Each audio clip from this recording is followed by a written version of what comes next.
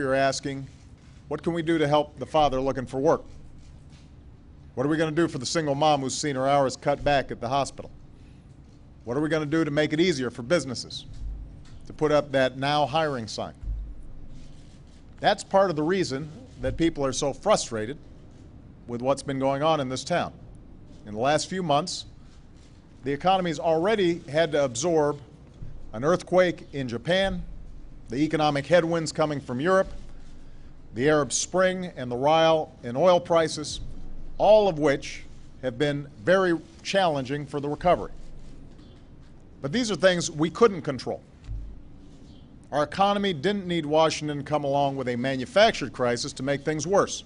That was in our hands.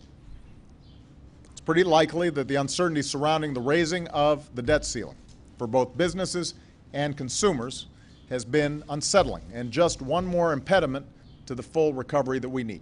And it was something that we could have avoided entirely.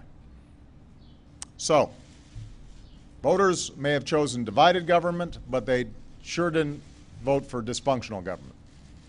They want us to solve problems. They want us to get this economy growing and adding jobs.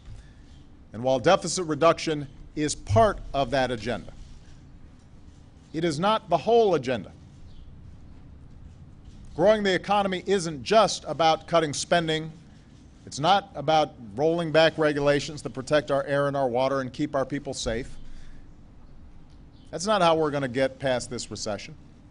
We're going to have to do more than that.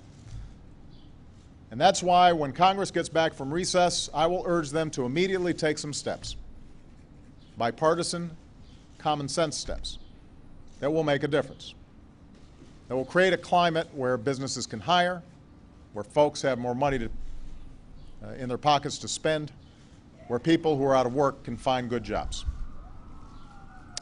We need to begin by extending tax cuts for middle-class families so that you have more money in your paychecks next year.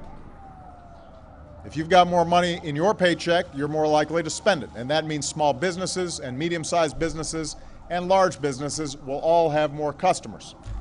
That means they'll be in a better position to hire.